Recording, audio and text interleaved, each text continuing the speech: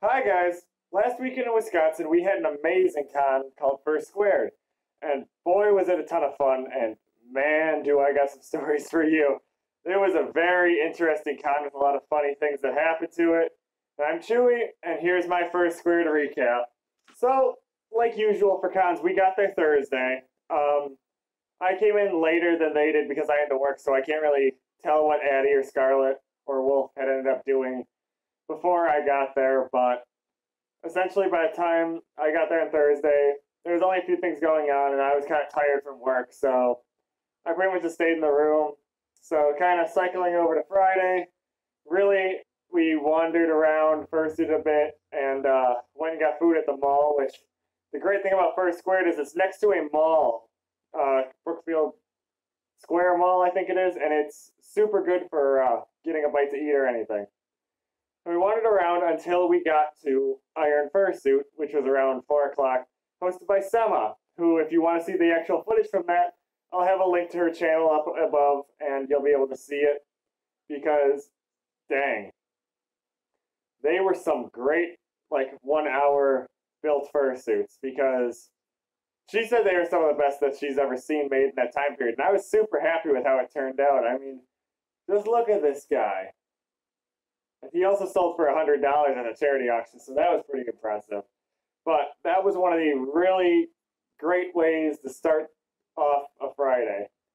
From there, we went to another thing that was quite enjoyable, Huscoon's Furry Feud. It's like Family Feud, except furry, and interviewing furries.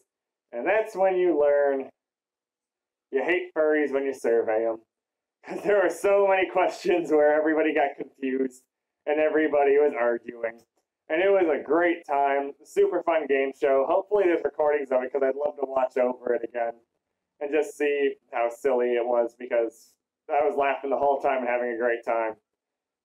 Besides that, there was a bit of the raves. We went around, drank with friends, partied it up. It was a really good nighttime activities going on. I had a really fun time that night. Then Saturday. What better way to start it off than with Saturday morning cartoons? Bunch of interesting music videos, odd skits that I hadn't seen before from Adult Swim, all fun stuff like that. And right then over to the Wisconsin Furs meet and greet. I mean, it is a Wisconsin con, but you'd be surprised how many people were from Minnesota or Illinois area, so getting to see some of the locals that you don't get to see too often is always nice, always fun. I always enjoy it. But then to the main thing, the dance comp. Now, for this one, I did a duos, and I learned a valuable lesson. Duos are hard. Don't do duos unless you practice for like half a year with that person, because boy, is it really hard to coordinate and properly do something when your mind wants to change schedule like half a second before you do the next thing you were supposed to do. But overall, I think I learned I have a lot of work I need to do, and I definitely need to practice on dancing a bit more. And also, congratulations to Addie. You've seen her on our podcast. You'll probably see her in a couple videos coming up. She got second place on it. She did an amazing job on it. And really, besides that, I don't think too much... Wait. I forgot to tell you guys the best thing that happened that night, and it was right after the dance comp. What I almost forgot to tell you is probably one of my favorite panels I've ever seen done in a con. And I don't think they did this last year.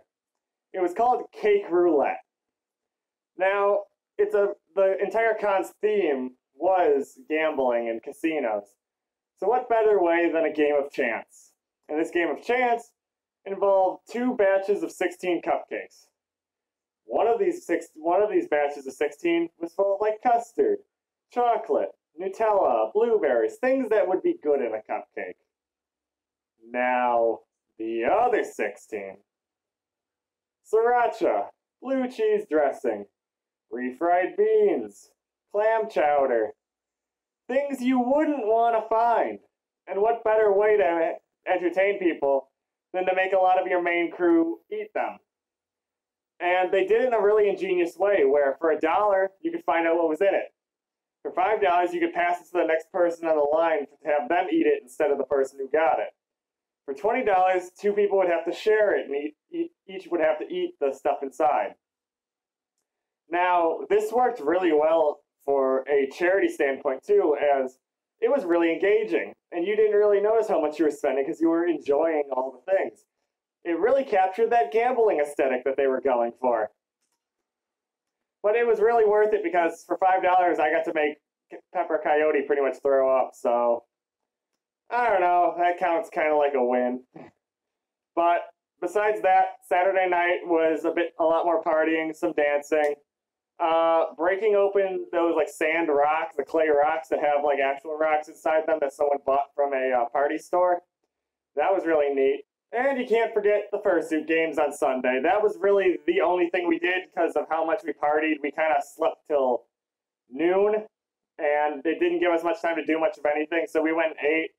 We went to the Five Guys, which was weirdly only staffed by one person during peak rush hour, so that took a while to actually get our food, but then when we got back, we did the fursuit games.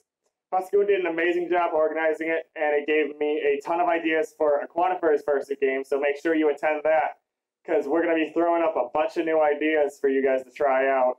So we're really excited about that. But really, that's about it. I had to go home early to cover a shift at work because I wasn't able to get everything off, but I tried to make the best of what I had. What about you? What did you enjoy about the con? Did you have fun to it? Did you even go to it? If you didn't, what were you doing? Playing video games, eating some noodles? Tell me about it in the description below. And as always, I'll see you next time. I'm Chewy. Bye.